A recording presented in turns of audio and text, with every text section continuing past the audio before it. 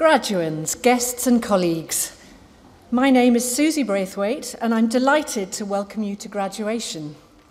I have a few announcements to make before we begin so that you can all relax and enjoy the ceremony. Graduands, an easy job to start with. Please check that your seat number matches the number on your ticket because you will be called to the stage in that order. If you discover that they don't match, our team of stewards will help you locate the correct seat. At the appropriate time, you will be invited by the stewards to stand, to make your way to the foot of the stairs, ready to head up the stairs and across the stage. All very straightforward. There are two things that make for a seamless ceremony. Firstly, as soon as the person ahead of you begins to cross the stage, please make sure you make your way up the stairs. Please don't wait until they've passed across the stage before you reach the top of the stairs. Secondly, don't let excitement and pride overwhelm you so much that you forget to pick up your degree parchment after you've crossed the stage. If you do, don't worry, you'll still have graduated. But please don't try to go back because you'll collide with somebody coming the other way. Instead, please visit the graduation information desk in the exhibition centre where you collected your gown and tickets 30 minutes after the ceremony where you can collect your parchment. At the end of the ceremony, graduates, you will be asked to process out of the hall directed by the stewards. Family and friends, the stewards will show you to the exits once the graduates have left the hall. If the fire alarm should sound at any point, please remain in your seats. Instructions will be given and we will escort you to the nearest exit. As graduates, you will join an international community of over 100,000 York alumni. The York Alumni Association holds many free events each year designed to help you make connections with other alumni across the world and to boost your career prospects. To ensure that the Alumni Association is able to contact you about these, please register your contact details at the stand in the exhibition centre, where you can also have a fun group photograph taken and collect your graduation pin. In April, you'll receive an email about a national survey, the destinations of leavers from higher education. The survey focuses on a specific date in April and asks you about your activities on that date. Please take a few minutes to complete the survey and let us know what you're doing. The results will help us provide the right support for current students and make sure that we offer graduates like you the relevant information and opportunities. Finally, please would everybody turn off your mobile phone, and will you all now please stand?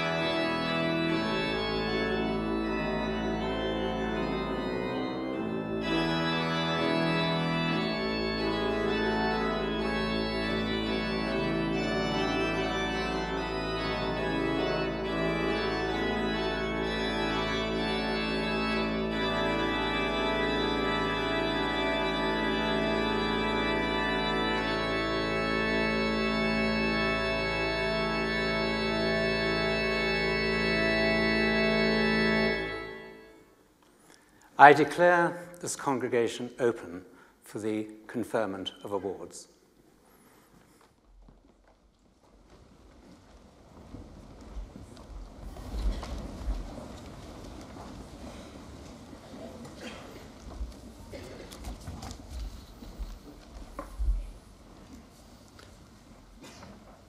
Chancellor, it is an honour and a privilege to introduce our honorary graduand, Professor Chris Somerville. Professor Somerville is a professor in the Department of Plant and Microbial Biology and director of the Energy Biosciences Institute at UC Berkeley, where he currently holds the Philomathia Chair in Alternative Energy.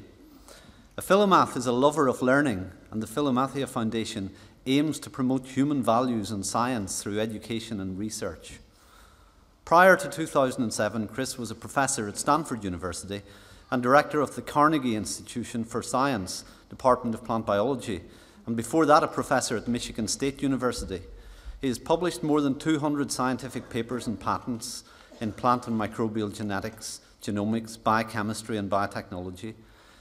He is a member of the US National Academy of Sciences and a Fellow of the Royal Society of London.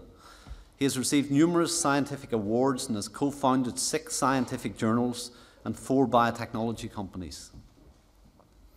This extremely impressive, if somewhat abbreviated CV really only scratches the surface of the achievements and impact of a highly influential career. From the early stages of his career, Chris demonstrated key traits that have led to not only a highly successful scientific career, but also one that has benefited and inspired an entire field and beyond. Soon after obtaining his PhD in bacterial genetics in the late 1970s, he became interested in plant biology at a time when the first experiments were being carried out on the development of methods for the transfer of DNA into plant genomes. Realizing that in order to make the most of this emerging technology, we would need to have a much better understanding of how plants work at the molecular level, he concluded that we need a model, a lab rat, as it were, for plant scientists. To this end, during the 1980s and early 1990s, Chris and several colleagues pioneered the development of Arabidopsis thaliana as the model plant species. Their efforts led to its widespread adoption by tens of thousands of researchers around the world, culminating in the first plant genome sequence in 2000. A genome database he initiated to disseminate the combined genome and genetic information generates more than 30 million hits a year. At the same time, Chris was making major breakthroughs in our understanding of fundamental plant processes, including the biochemical processes associated with how plants capture energy from the sun and convert it to sugar, how plants make oil, and how they build complex cell walls to form massive structures and protect themselves from a harsh environment. He was also a hugely influential advocate for biotechnological application of this new knowledge for the improvement of crops, not just for food and feed production, but also for production of high-value chemicals and most recently cellulosic biofuels. One such example, published as a landmark paper in Science in 1992, was a demonstration that it is possible to engineer plants to produce biodegradable plastics. The objective being to replace the environmentally damaging and petrochemically derived plastics that persist to such damaging effects in the environment today. Going from proof of concept to commercial reality has been somewhat more challenging, as many other factors come into play, not least government regulation and socioeconomics. And oil prices at around $30 a barrel, in fact dropping to $27 a barrel earlier this week, are unfortunately a major disincentive, irrespective of the environmental benefits that such technology represents. Following his move to Stanford University in the early 1990s, Chris was excited by the research of a group of ecologists who had started using satellite images to measure and build models of global ecosystem productivity. To encourage this field, he led the founding of an influential new institute at Stanford, the Carnegie Department of Global Ecology, which he considers one of his most important accomplishments. Excuse me. As a result, Chris was among the first plant scientists to recognize the important role of plants in helping to mitigate the impacts of carbon emissions on climate change. As the key organisms fixing carbon dioxide in the terrestrial biosphere, the use of plant products to make fuels and chemicals provides a carbon-neutral alternative to our current dependence on fossil fuels. Chris led the way in the US for the drive towards sustainable biofuels based on inedible plant tissues to provide a source of fuels without impacting on global food security. Chris's efforts led to major governmental strategies for the adoption of cellulosic ethanol and advanced biofuels, supported by major research investments, and helped to inspire international efforts in this sector, an opening of a number of commercial-scale cellulosic ethanol plants around the world. Throughout his prodigious career, Chris has shown the remarkable ability to lead the world in cutting-edge science, whilst at the same time informing and inspiring government policy and driving his research towards major impacts for the benefit of human society. Chris's work in bioenergy and impact-driven research resonates with the strength and depth of industrial biotechnology in the University's Centre for Novel Agricultural Products and the wider departments of biology and chemistry. Like Chris, we strive to do world-class research with impact and are proud of the fact that York Biology ranks first in the UK for the impact of its science. We look forward to continuing interactions with Chris across a range of our research activities. So, for his remarkable achievements, for the inspiration that his energy and enthusiasm has given to so many scientists, and for the generosity of spirit he has always shown in sharing his ideas and critical thinking with others, Chancellor, it is an honour to present to you Professor Chris Somerville for the degree of Doctor of the University, honoris causa.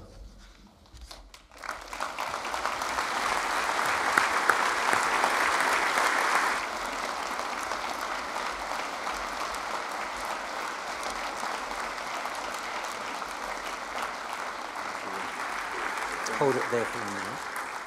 By virtue of the powers vested in me by the University of York, I hereby confer upon you the degree of Doctor of the University, honoris causa.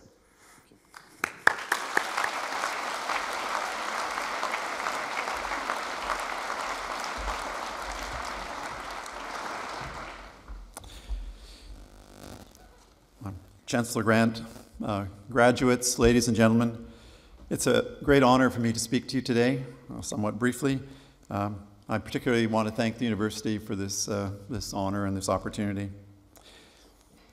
I only have a couple of things to say, but perhaps I begin by mentioning that I started school in a one-room schoolhouse with 9 grades, 250 miles from the nearest paved road in the far north of Canada. And fortunately, my parents had a compelling conviction that education was enabling and that everything was possible for an educated person. And they instilled that in me, and actually it's entirely, everything I've managed to do in my life is entirely due to that commitment to education and to learning. Now I live in San Francisco, which is in a very vibrant intellectual and engineering community that I think many people will realize is one of the centers of the world in terms of creating new opportunities. And when I look back at where I came from, the distance is very, very large indeed, and entirely my ability to traverse it was due to an education. So I want to begin by saying congratulations to the graduates for also having embraced education, and I hope it's as good to you and it allows you to do the things that you aspire to in the same way that it was entirely enabling to me.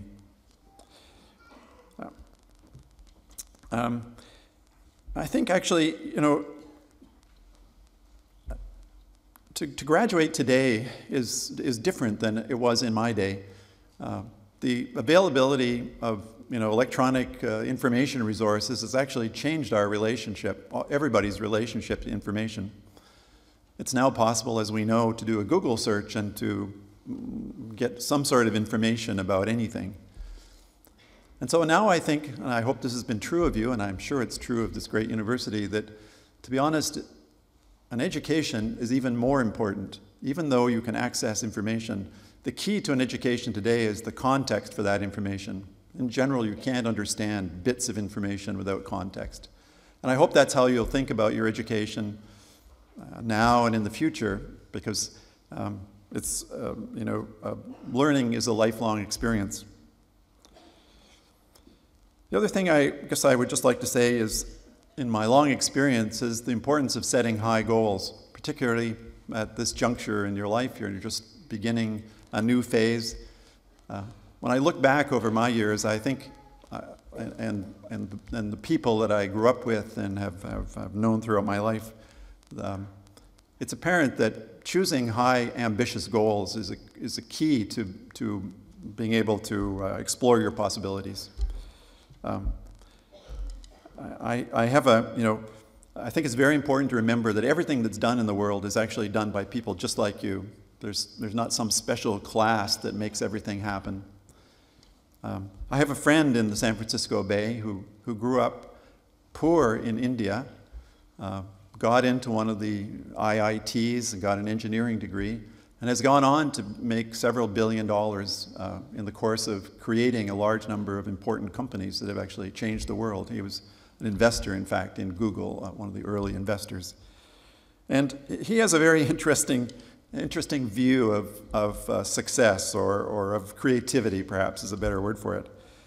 He and others in Silicon Valley use the motto, fail early and fail often, which is a kind of an unusual motto. And obviously it's not very appropriate for doctors or engineers, but for people perhaps in the arts, or certainly in the sciences, and certainly in the business world, it's an excellent motto. That is, what it essentially means is, don't be deterred by failure.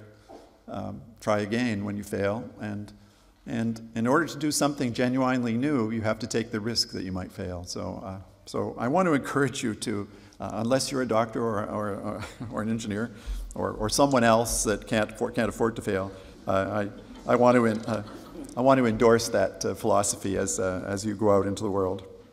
Whatever the case, I wish you success as you enter the next phase of your life. Thank you very much.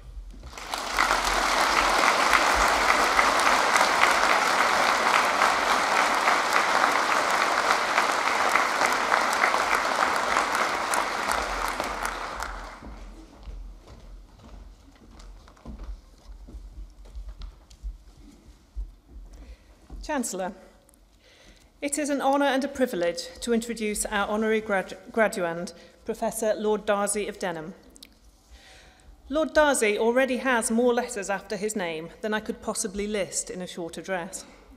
But I'm very pleased that the University of York is adding to these, as his work embodies our approach to health care and the training of health professionals, treating patients with empathy and integrity, underpinning clinical practice with good evidence, using science to innovate and develop new technologies, and applying scientific principles to health policy and system reform. Lord Darzi has worked across basic science, clinical practice, and health policy, and is world-renowned in all three areas. Lord Darzi is, first and foremost, a surgeon, specialising in colorectal cancer surgery. Born of Armenian parents who were displaced by the 1915 genocide, he went to school in Baghdad. A childhood episode of meningitis and 3 weeks in hospital was perhaps one of the factors that inspired him to pursue a career in medicine. At the age of 17, he moved to Dublin to study and then to London, working first at Central Middlesex Hospital and later at St Mary's Hospital and Imperial College London, where he is now Chair of Surgery.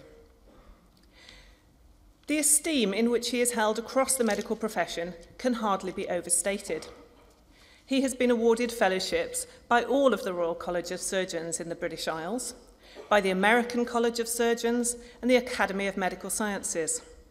He has even been accepted by the enemy. The Royal College of Physicians of both London and Ireland have swallowed their pride and conferred fellowships upon him too. And just a few weeks ago, his contribution to medicine was recognised by the Queen, who admitted Lord Darzi to the Order of Merit. Previous recipients in healthcare and medical research include Sir Magdi Yacoub, Dorothy Hodgkin, Dame Cicely Saunders and Florence Nightingale. Good company to keep. Lord Darzi's scientific interests are in developing and using technology to improve surgical techniques, particularly keyhole surgery, and surgical training, developing a virtual operating theatre. He leads a team investigating a wide spectrum of basic science and engineering, including medical imaging and surgical robotics, earning him the nickname of RoboDoc at Imperial. His scientific research has resulted in over 800 publications and election to the Fellowship of the Royal Society. Finally, our graduand has contributed significantly to health policy development in our NHS and around the world. In 2007, Prime Minister Gordon Brown elevated him into the House of Lords and appointed him Health Minister, part of the government of all the talents. He was asked to lead a national review to plan the NHS for the next decade. On Desert Island Discs, Kirsty Young asked, with undisguised incredulity, why on earth he would take on such a role. Lord Darzi replied that he always enjoyed a challenge, and I'm sure he wasn't disappointed. The Darzi report, High Quality Care for All, updated traditional notions of professionalism, replacing political command and control with transparency and professional accountability. Quality was to be the organising principle of the NHS. His call to centralise trauma, stroke and cardiac services has made a lasting difference to NHS patient care. He also helped to develop the skills, training and roles of nurses, including instigating nurse endoscopy and minor surgery in his own hospital. His approach to health policy mirrors his general approach to practice. He believes that reforms should be clinically led and evidence-based. And throughout his time as a health minister, he continued to practice, operating on a Friday so that he could follow his patients' progress over the weekend. Stepping down as health minister in 2009, Lord Darzi continued his clinical and academic work and expanded his policy horizons to become more involved in global health. Lord Darzi demonstrates a spirit of curiosity and scientific inquiry across all of his endeavours. My favourite example of this is when, frustrated by delays and inefficiencies in his operating theatre, he wanted to better understand patient flows around the hospital. Rather than asking for an administrative review or a research project, he decided to embrace qualitative methods and find out what the problems were himself.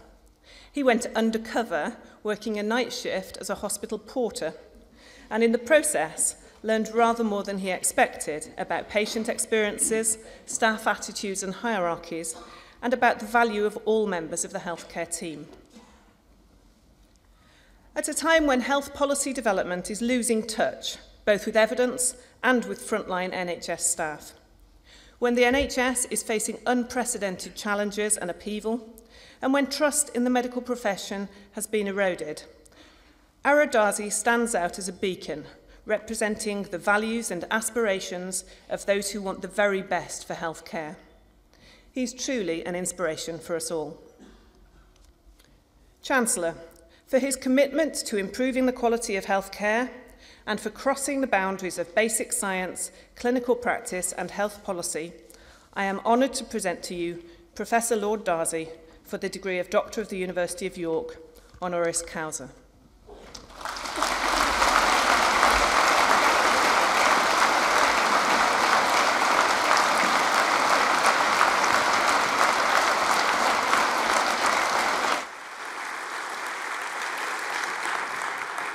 By virtue of the powers vested in me by the University of York, it gives me great pleasure to confer upon you the degree of Doctor of the University, honoris causa.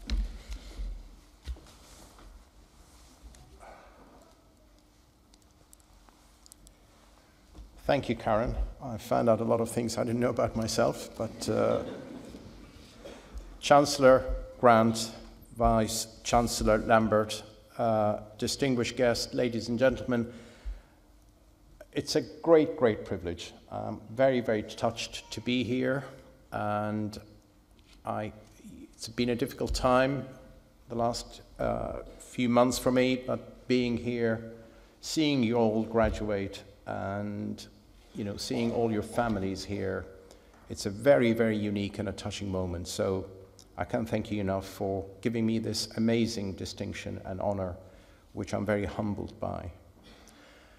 Let me turn on to the students and the parents and say it's a great privilege for me to be sharing with you this very important day. The degrees that you would have received or will be receiving later are worthy recognition of the amazing hard work, the blood, the sweat, and tears that you have been unsparingly invested in over the years into these successful studies. And I'd like to congratulate your families and your loved ones too. You're all graduating today from one of the world's top universities, the University of York, an establishment with time-honored prestige, renowned internationally for thought leadership across the very disciplines you and yourselves have become formally accomplished in today, including the arts, the humanities, healthcare. Economics is the one that I always collaborated with here in York, sciences, medicine, and also the social sciences. This is just to name few. For those who are qualifying today, your passport, your degree today is the passport for your future, a crucial enabler to support your personal journey towards the successes and the contentments. Of course, the advantage of having a mature student like me getting the degree today, I could share with you some of my experiences and the lessons that I've learned at the start of this journey. I think firstly, I implore you to look around your seats and recognize the vast wealth of talent, expertise, and perspectives and ideas that are embodied in your fellow peers and colleagues. The challenges facing the world today are enormously complex and require multidisciplinary solutions. I've learned that throughout my career, and Karen touched on some of the roles and the development and the creation of a team around the needs of the patient.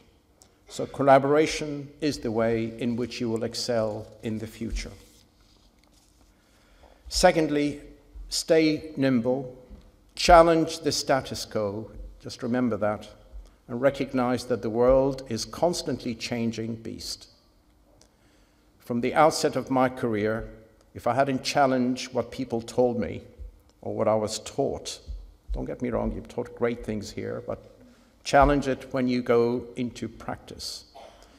And certainly my experience, the first challenge was in my training days, I was telling the medical students this morning who I met them, the bigger the incision, the better surgeon you were.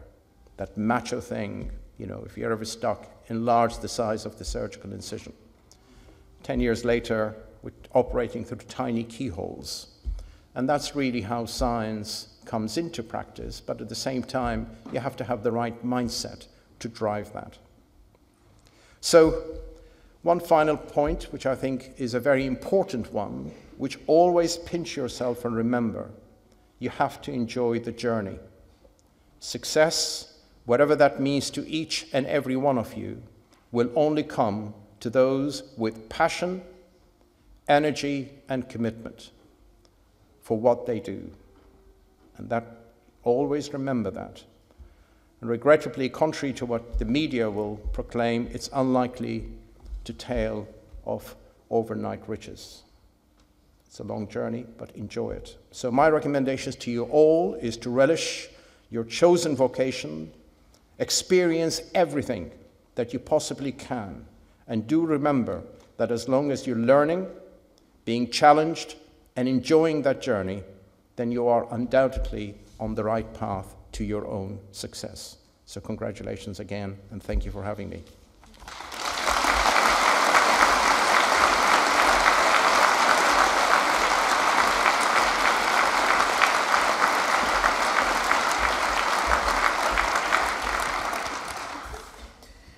Ladies and gentlemen, Ensemble et Anonyme will perform Never Weather Beaten Sail by Hubert Parry, followed by Words by Anders Edenroth.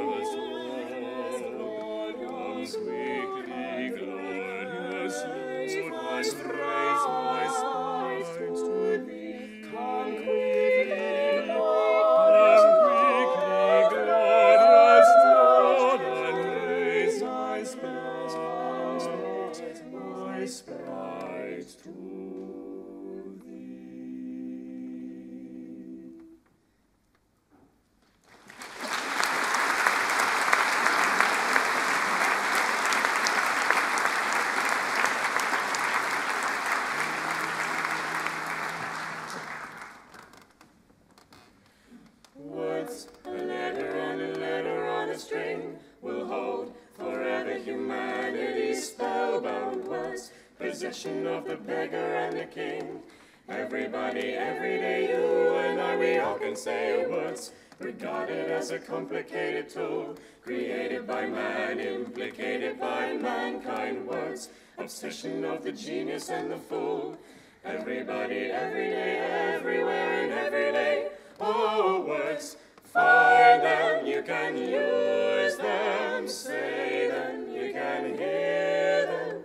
Write them, you can read them, love them, fear them. Words transmitted as befitted from the start, received by all and we're sentenced to a life with words. Impression of the stupid and the smart.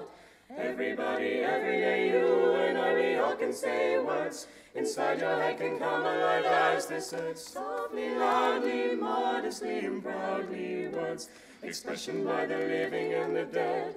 Everybody, every day, everywhere and every day. Oh, words, find them, you can use them. Say them, you can hear them. Write them, you can read them. Love them, fear them.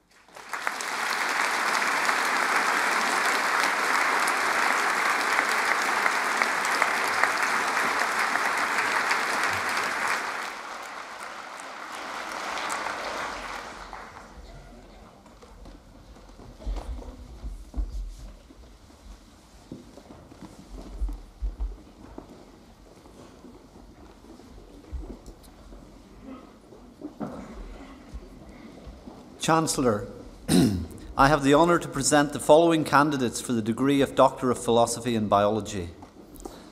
For research in FGF signalling during Xenopus neural development, Hannah Brunsden.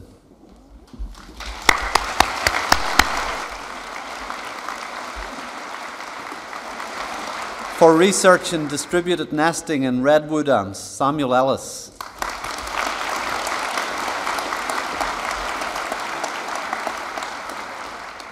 For research in the functional assembly of the human MCM complex, Emma Hesketh.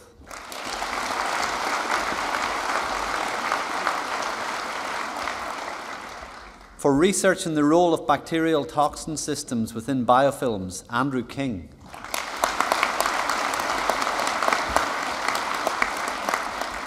For research in diversification of insects, James Rainford.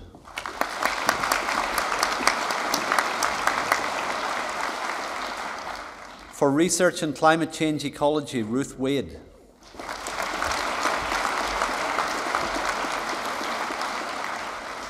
For research in exploring how soil bacteria adapt to pesticides, Rachel Yale.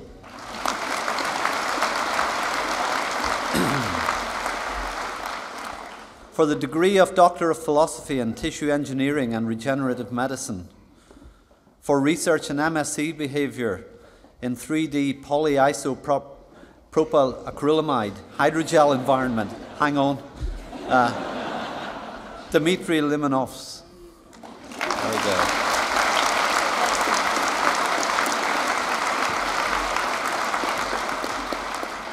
For the degree of Master of Science in Biology, Ines Hernandez Perez.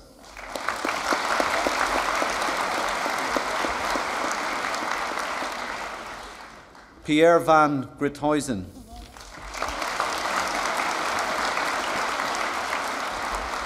For the degree of Master of Research in Ecology and Environmental Management, Barry Graham.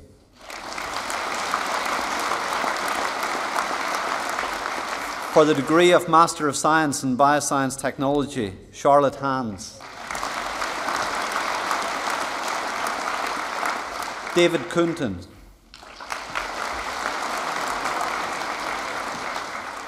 Jessica Locker. Charlotte Morris.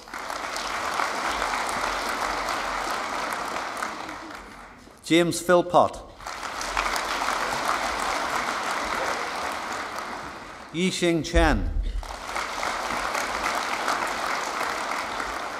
Tom Udale.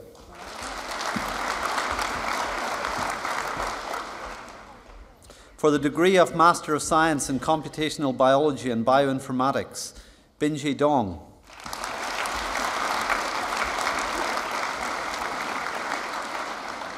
Brian E. Jones.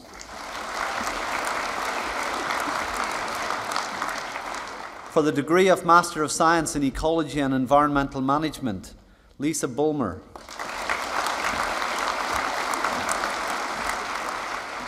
Andrew Clark. Robert Diel. Nicholas Gerontis. Gareth Hay. Samuel Knowles. Alexandra Wadia. For the degree of Master of Science in Post-Genomic Biology, Evangelia Kunatudu.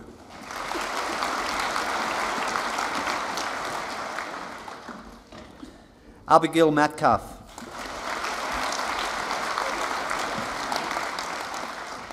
Jennifer Rivers Mohan.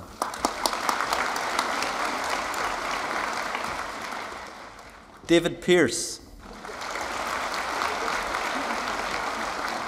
Rowena Stone.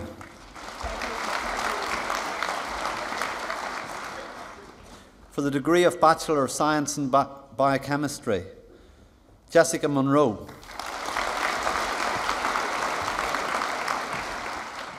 For the degree of Bachelor of Science in Biology, David Bridgewood.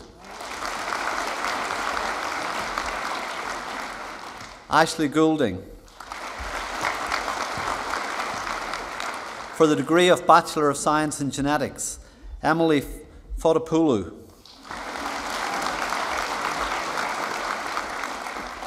For the degree of Bachelor of Science in Molecular Cell Biology, Charlotte Heaven.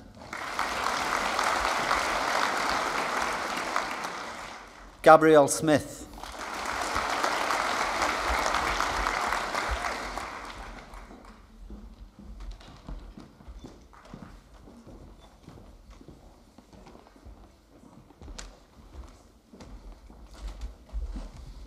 Chancellor, I have the honour to present the following candidates for the degree of Doctor of Philosophy in Chemistry. For research in supercritical extraction of C4 biomass, Thomas Attard.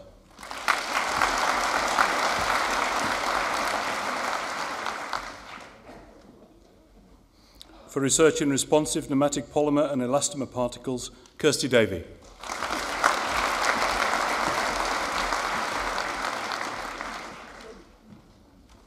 For research in new insights into bio-based epoxy resins, Cheng Ding.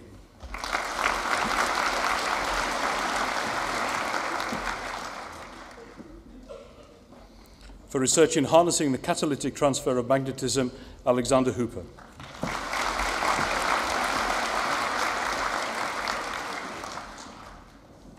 For research in mesoporous silica and carbon materials, Tengyao Zhang.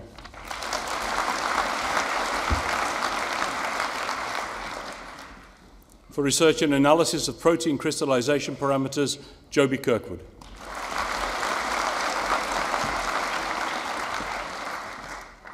For research in direct imine acylation in heterocyclic synthesis, Christiana Kitsu.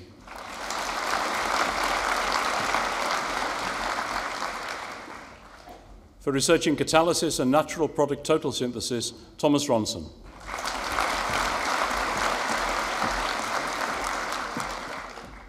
For research in renewable materials from renewable resources, Guangmiao Chan.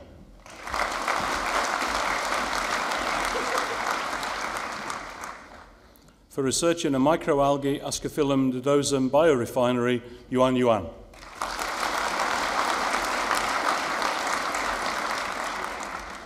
For the degree of Master of Science by Research in Chemistry, Alexander Hawes.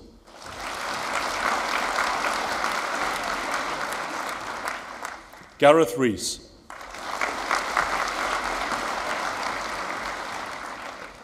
For the degree of Master of Science in Green Chemistry and Sustainable Industrial Technology, Matteo Borgioli.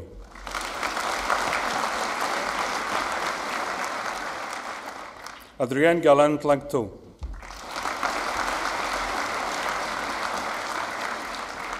Maria Magro.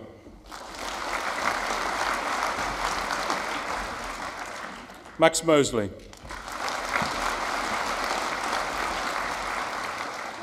Alberto Orsini.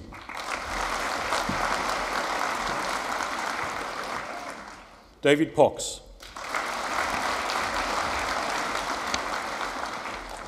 David Ramsey.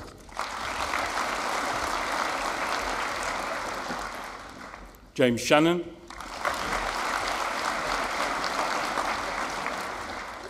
Charlotte Stavicki.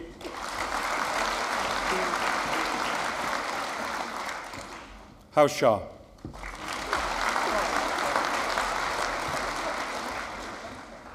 For the degree of Bachelor of Science in Chemistry, Thomas Bacon.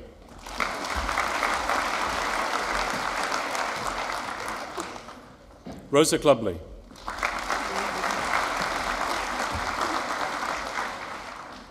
Zachary Gawley.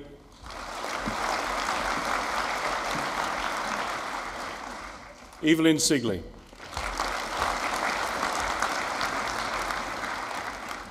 For the degree of Bachelor of Science in Chemistry, Resources and the Environment, Rosemary Tuthill.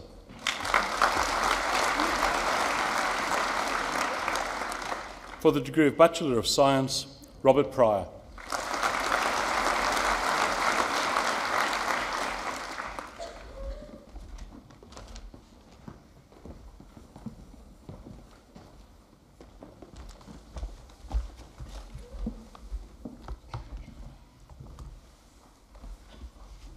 Chancellor, I have the honour to present the following candidates for the degree of Doctor of Philosophy by publication in Health Sciences for research in reducing substance misuse problems in hospitals, Noreen Majeji.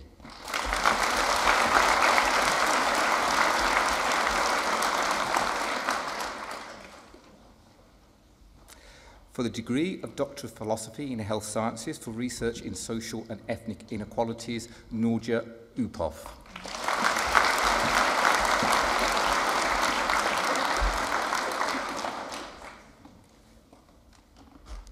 For the degree of Master of Science in Applied Health Research, Bukak Aydin.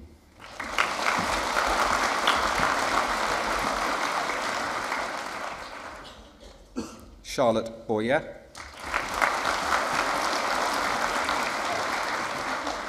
Elizabeth Cook.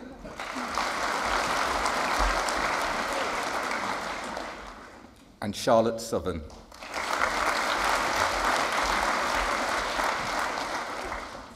For the degree of Master of Science in Cognitive Behavioural Therapy for Advanced Clinical Practice, Jodie Clark.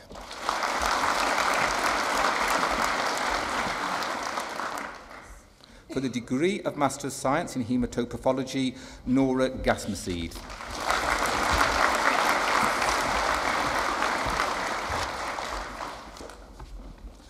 For the degree of Master in Public Health, Rachel Cunningham-Burley.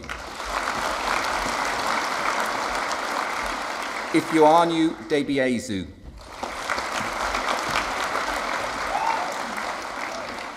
Annabelle Jip.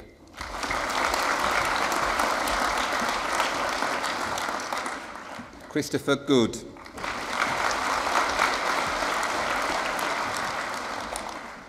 Jennifer Logie. Edward Miller.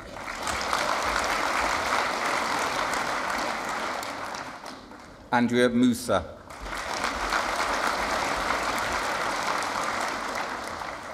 Janash Niak.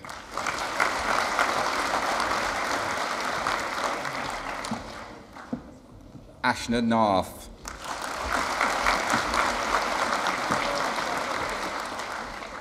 Chika Noah.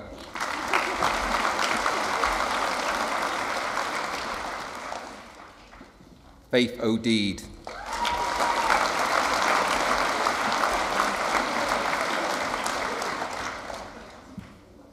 William Blues.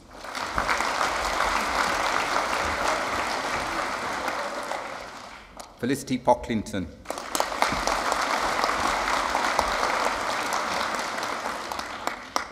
Sheila Uchegbu.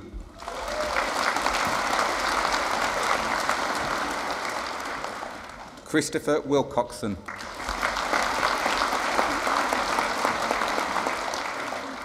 And Jack Wilkinson.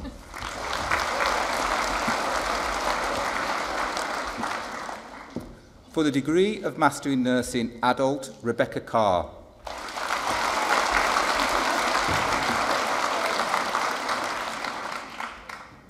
Louise Dale.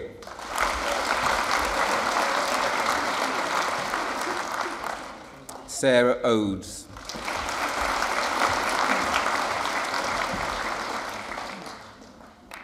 Gemma Redfern.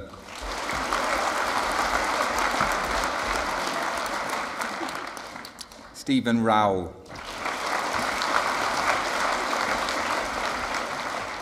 Claudia Tomai.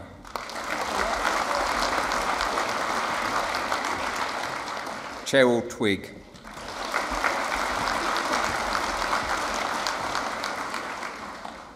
For the degree of Bachelor of Arts in Midwifery Practice, Rhianne Fairs.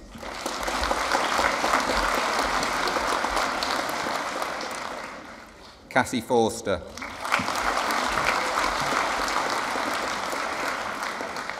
Rebecca Galloway.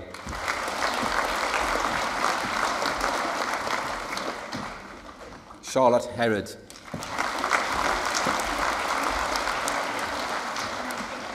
Carly Johnson.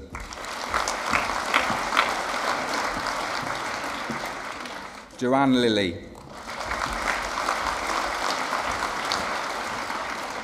Samantha MacDonald.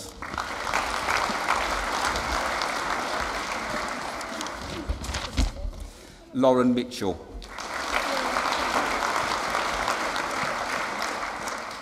Lucinda Moffat.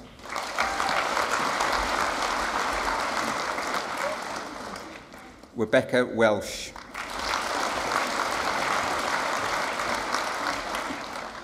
And Anna Zagaevsky.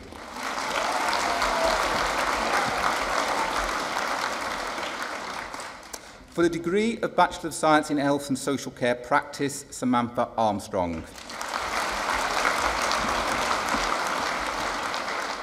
Nicola Galton.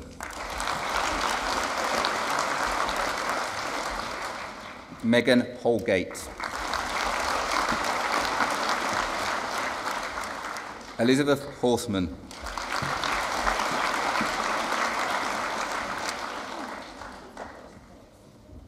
Rose Kudzadombo.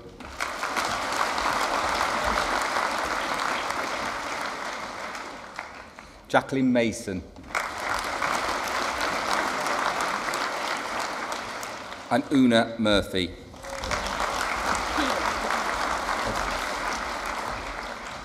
For the degree of Bachelor of Science in Health and Social Care Practice, Short-Term Cognitive Behavioural Therapy, Peter Whittaker.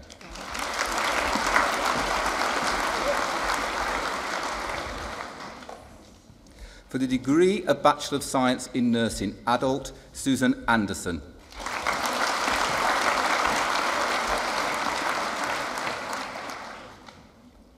Bryony Ashcroft.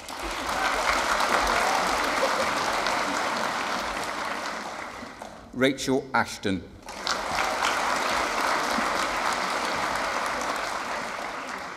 Catherine Askew. Helen Atkins. Amber Atkinson.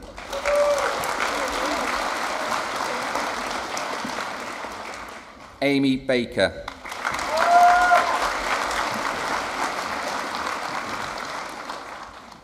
Karen Banks.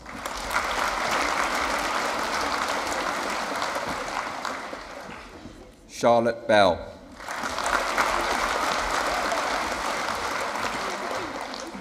Marissa Blurton.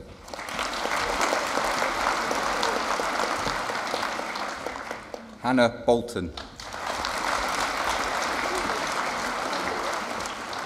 Emma Bootham.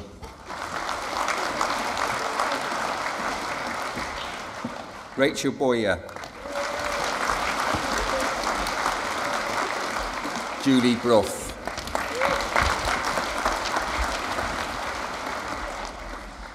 Alice Carrington.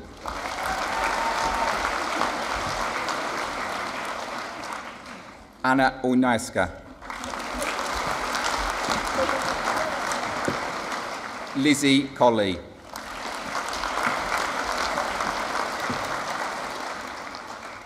Leon Colley.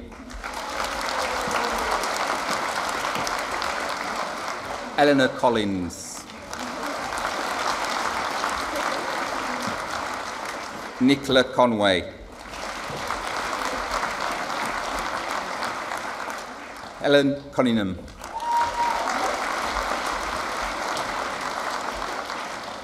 Sarah Davis. Sarah Dujon.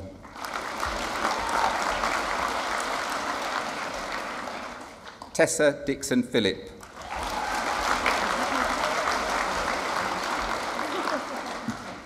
Stephanie Dobson.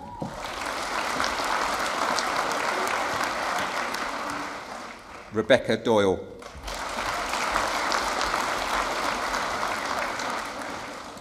Emma Drew.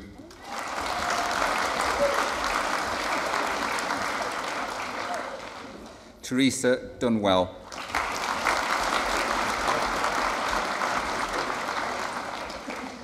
Jill Falconer.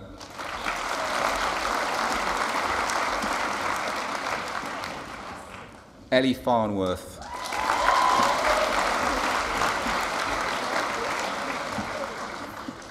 Philippa Farvin.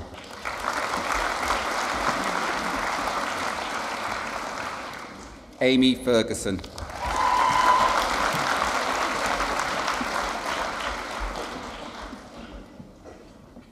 Emily Finity.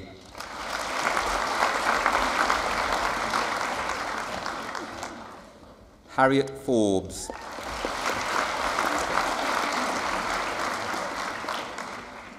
David Gilliatt.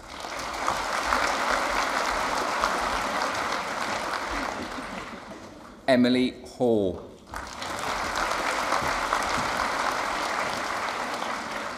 Georgina Hill.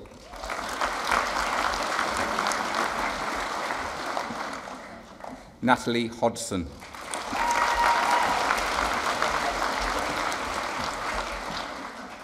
Karen Hookins.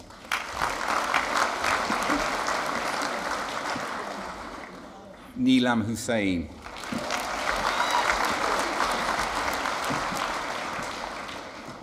Hannah Jackson.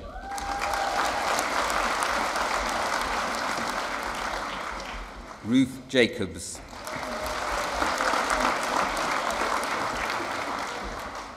Gillian Johnston.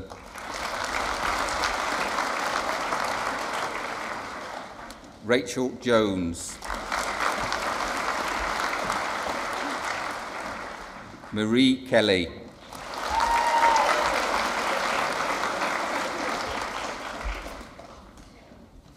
Hannah Kennedy.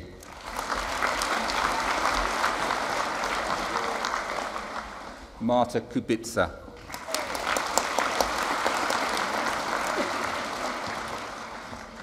Louise Victoria Lampton.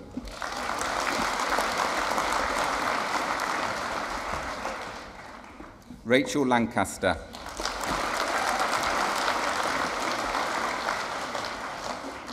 Samantha Lane.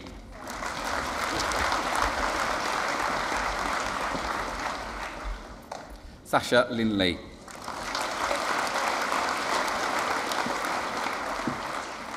Abigail Mann.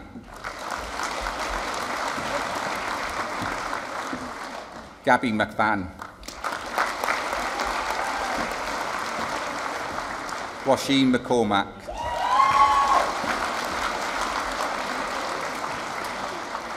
Janice McClafferty.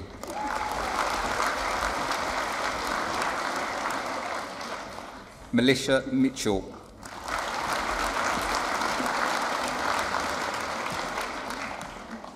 Sarah Mitchell.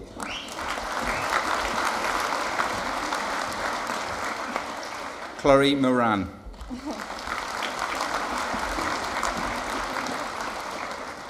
Sarah Moss.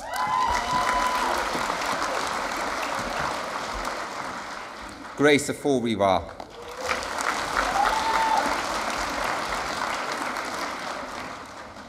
Bethany Aldridge.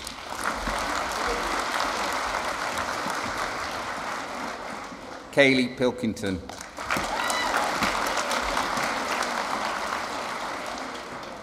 Hannah Priestley.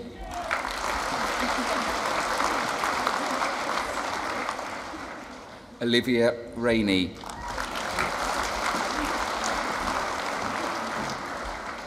Nichelle Weekey.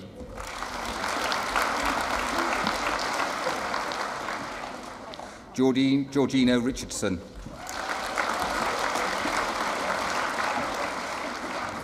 Alicia Riley.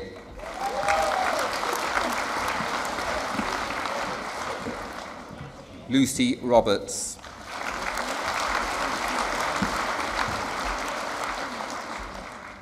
Katie Jane Ryder.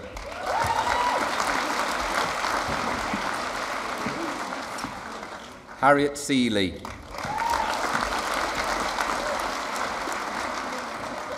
Kathy Singleton.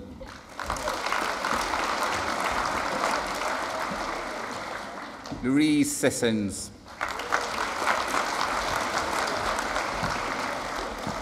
Lydia Smethurst.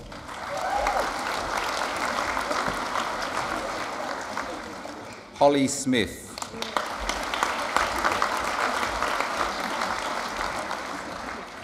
Ruth Spenlove.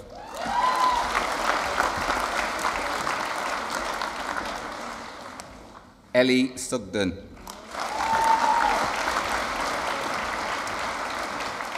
Mike Spax.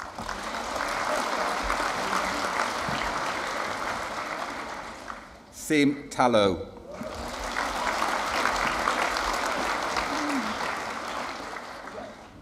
Hannah Thompson.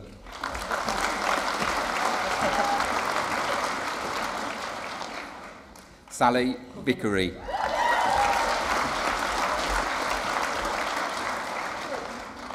Joseph Waddington.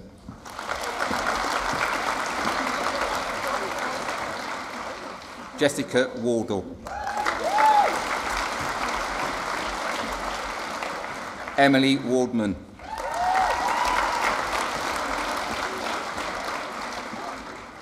Amy Watson.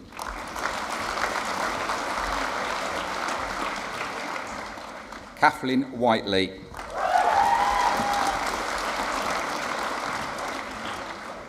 Holly Wills.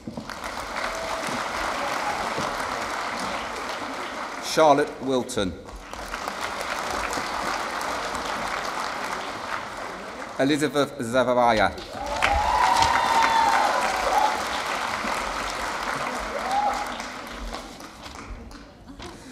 For the degree of Bachelor of Science in Nursing, Child, Charlotte Campbell.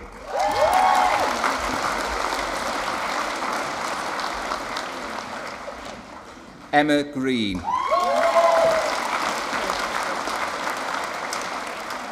Lily Haywood.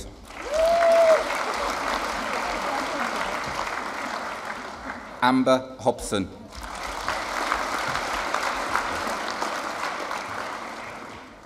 Claire Preston.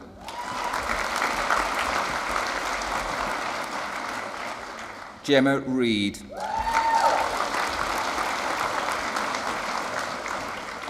Abigail Walker.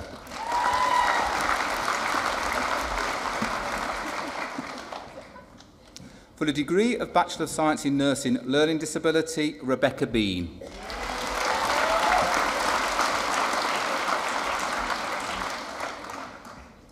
Kirsty Colley.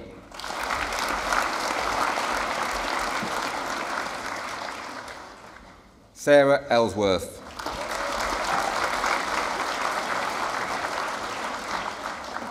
Natasha Hudson.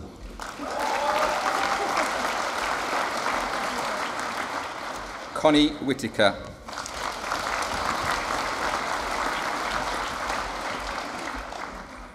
For the degree of Bachelor of Science in Nursing, Mental Health, Lucy Atkinson.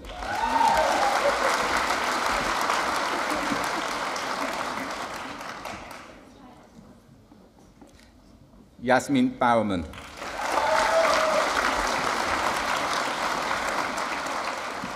Hazel Chakanyuka.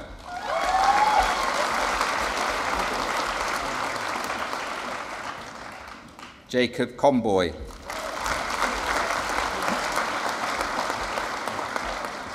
Jeanette Delpledge.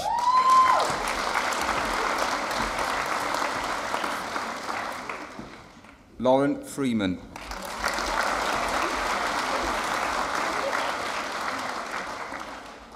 Andrew Gordon.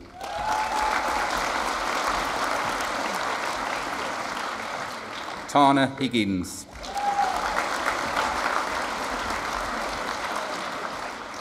Zoe Higgins.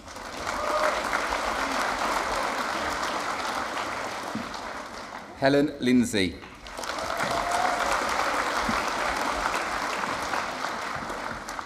Ethel Milo.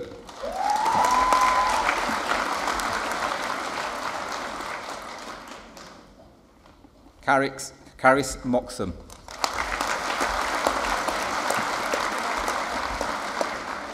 Philip Noon.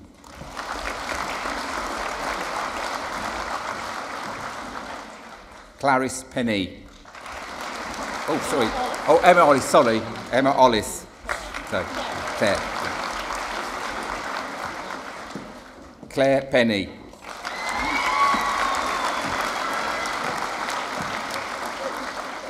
Amy Zara.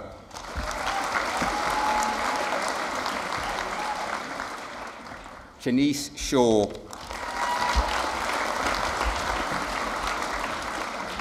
Olivia Smith.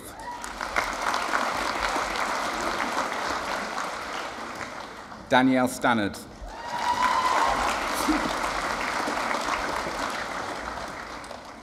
and Jessica Wilson.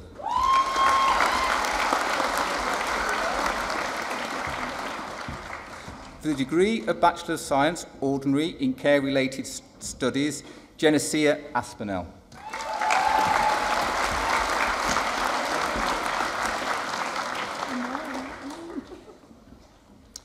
For the degree of Diploma of Higher Education in Care-Related Studies awarded posthumously, Alex Moore. The award is being collected by Rob Moore, Alex's brother.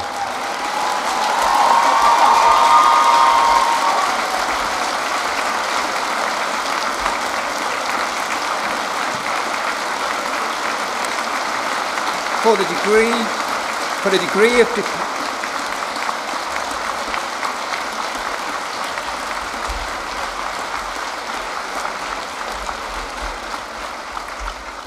For the degree of Foundation Degree in Health and Social Care, Associate Practitioner Carolyn Byron.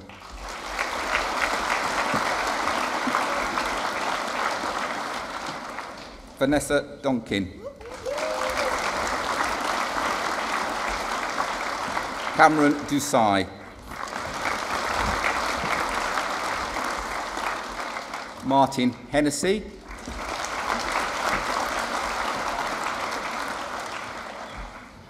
Arlena Kuaska.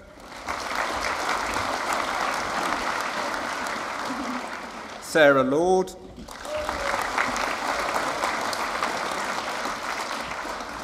Rachel McDade.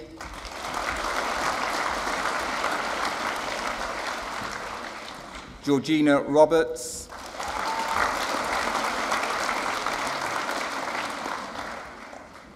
Jennifer Stevens.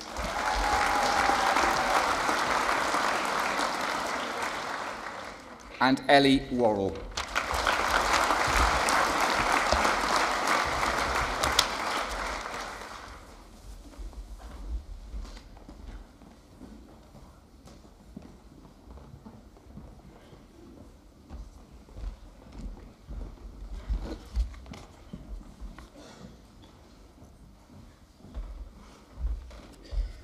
Chancellor, I have the honour to present the following candidates. For the degree of Doctor of Philosophy in Physics, for research in electron microscopy of single atom migration, Thomas Martin.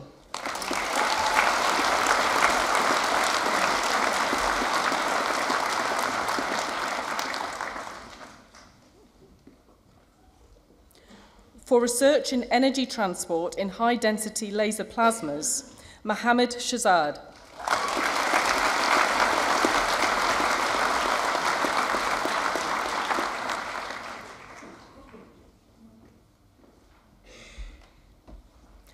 For research in the metric space approach to quantum mechanics, Paul Sharp.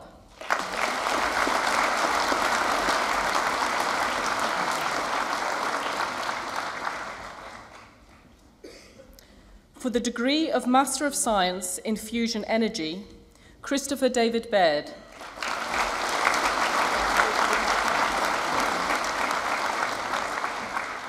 Scott Doyle.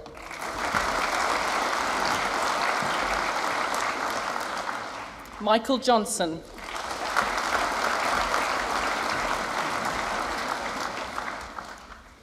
Thomas Walsh.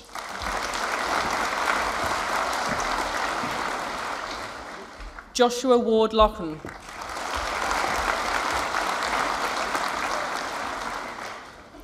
For the degree of Master of Physics in Physics, Thomas Chan.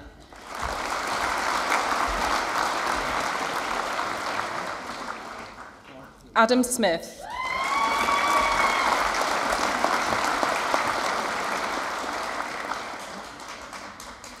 Jordan Tucker.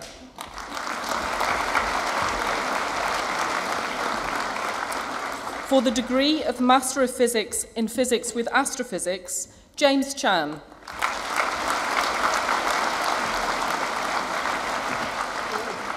Martin Gosling. Robert Miller.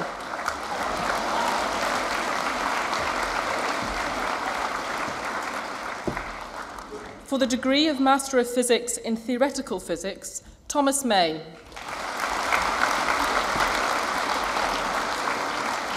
Gattis Sia.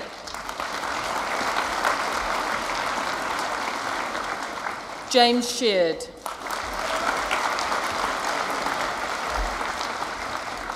For the degree of Bachelor of Science in Physics, Luke Barton.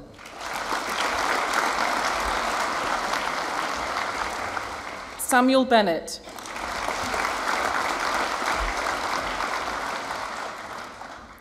Yushen Du.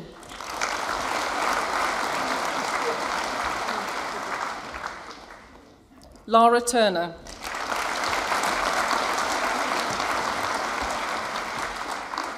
Andrew Vollum Foster.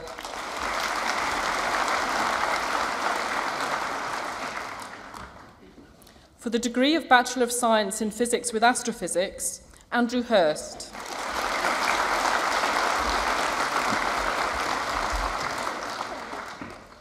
For the degree of Bachelor of Science in Physics with Business Management, Sami Al-Suwaidi.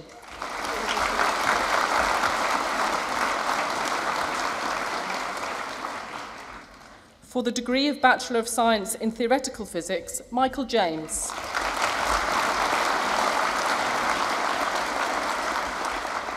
For the degree of Bachelor of Science, Andrew Bruff.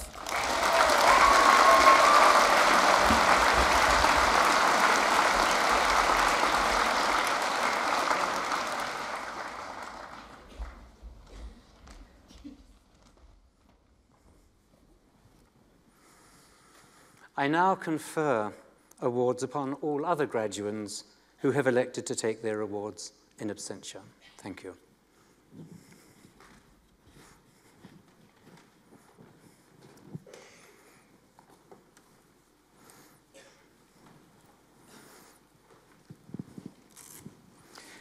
Ladies and gentlemen, the first thing that falls to me to do this morning is to express again our warmest congratulations to all those who have graduated from the University of York and on whom I have had the extreme privilege of conferring degrees.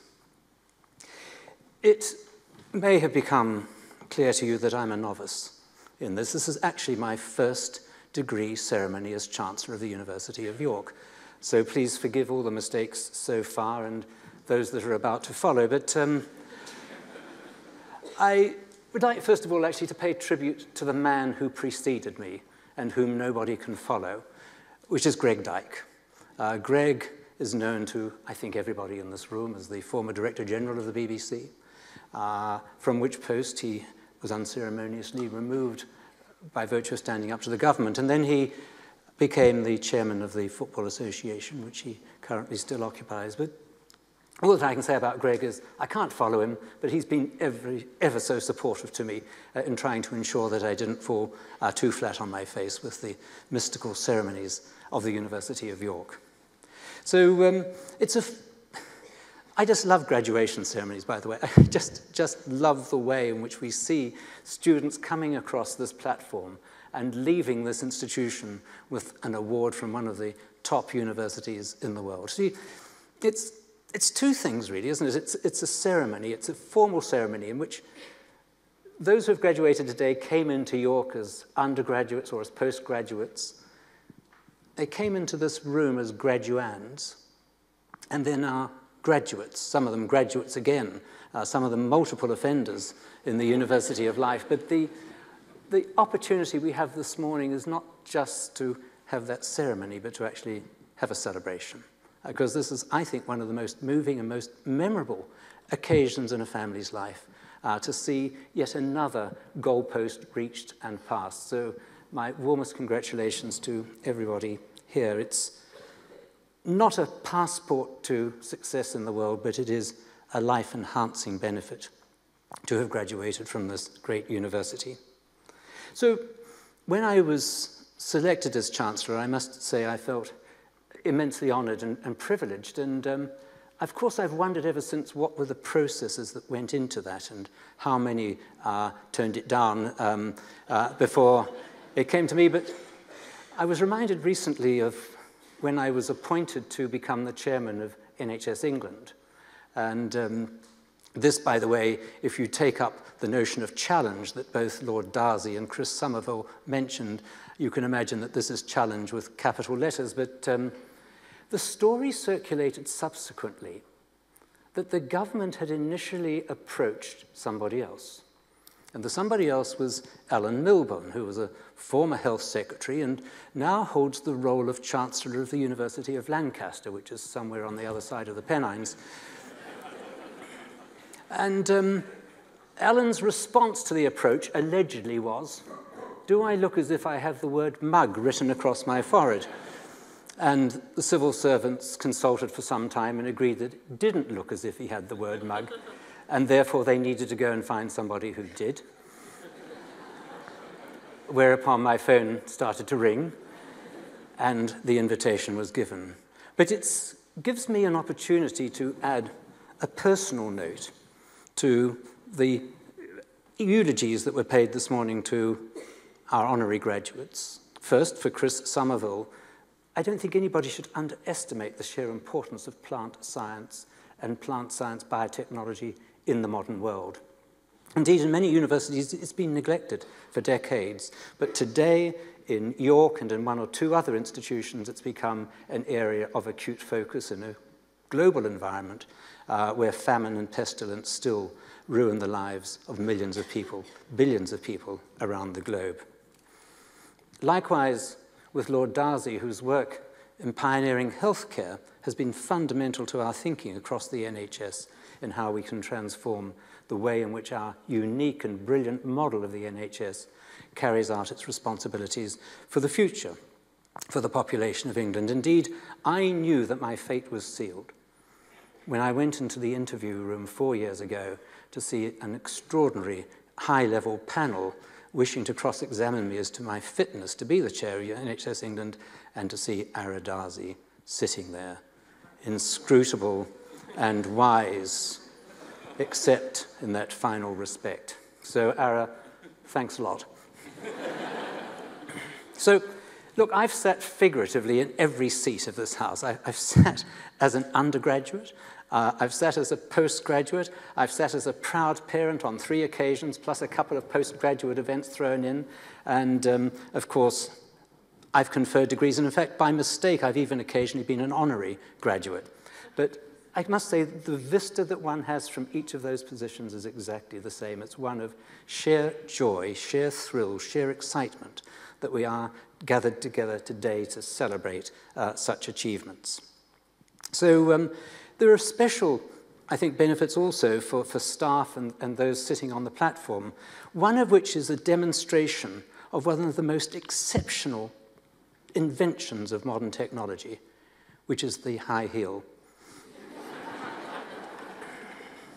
I've been at lesser institutions where money has passed in the front row as to whether any particular candidate might make it across the platform.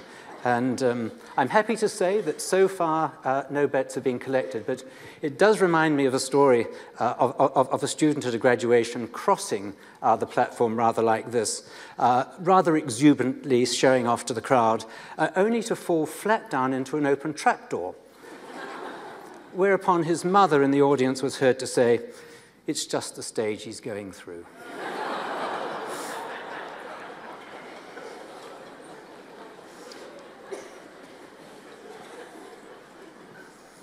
So, what is it? What is it about universities?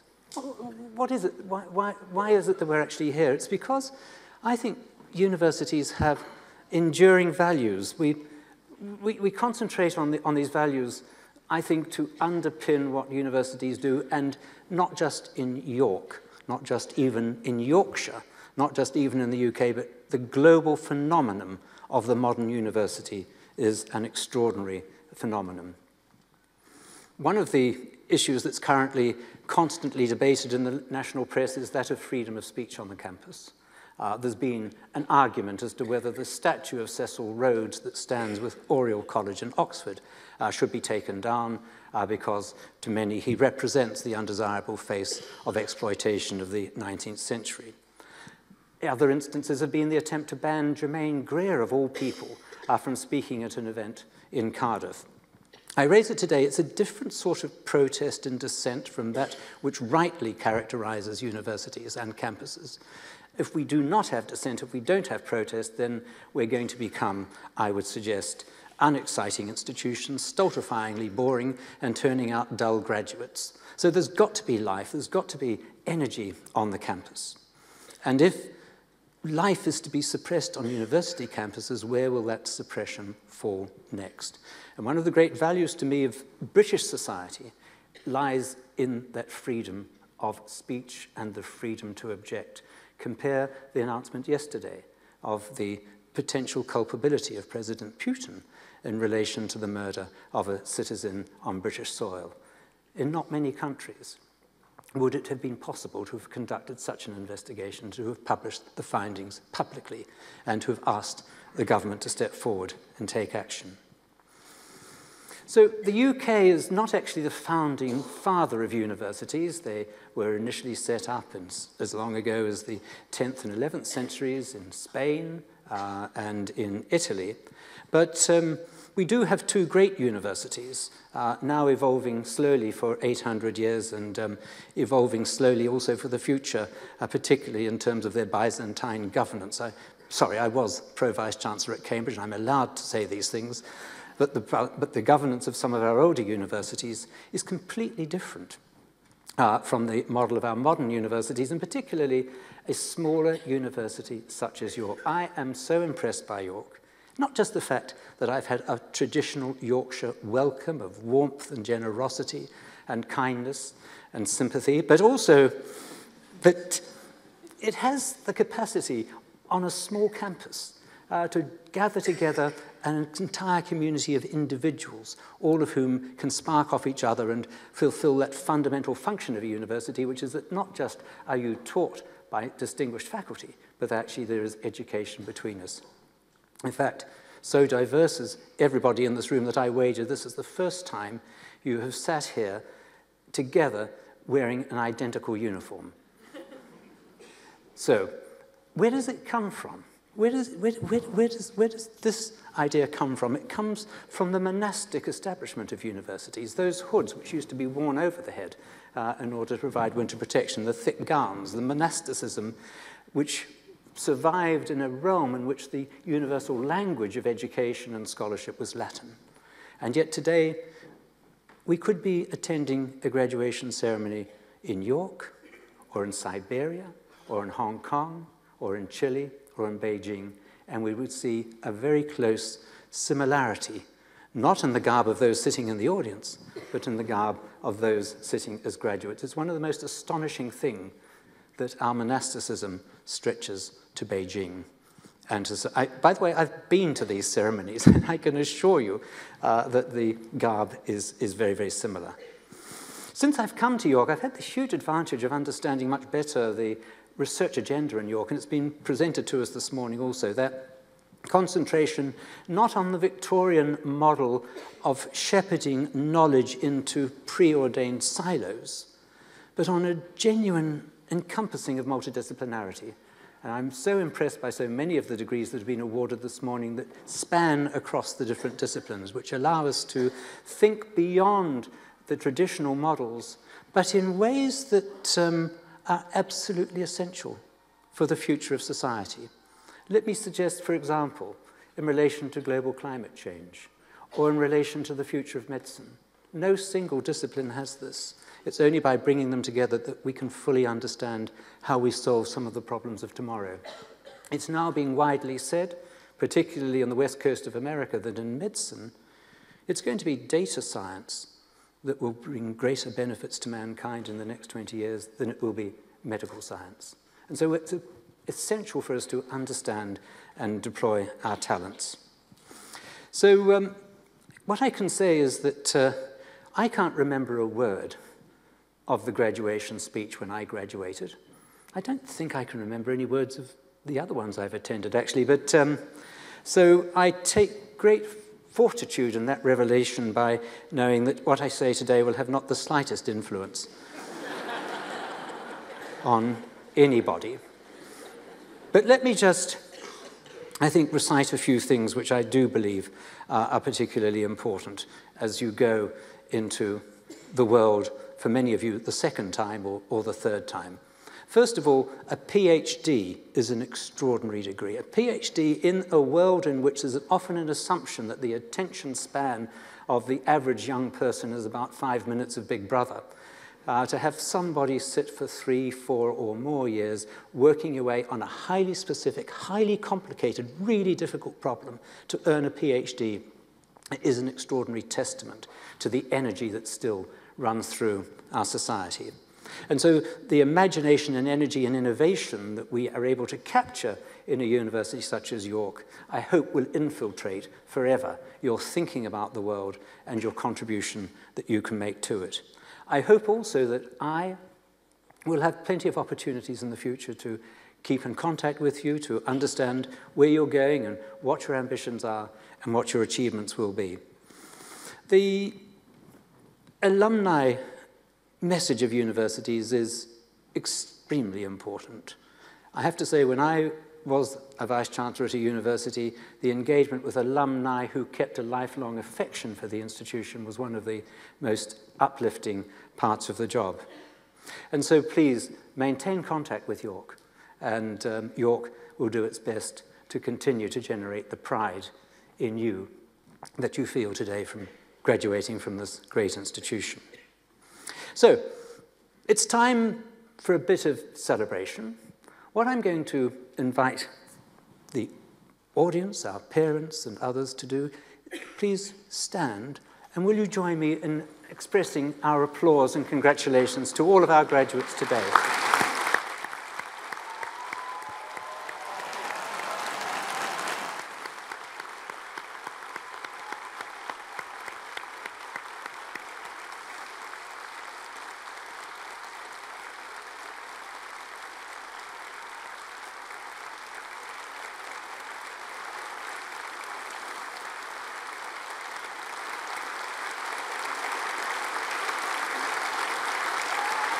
Okay. Thank you, but I'm not quite finished. I'm going to ask our graduates to reciprocate. Please be upstanding and express your thanks to parents and family and others. By the way, cheering is permitted.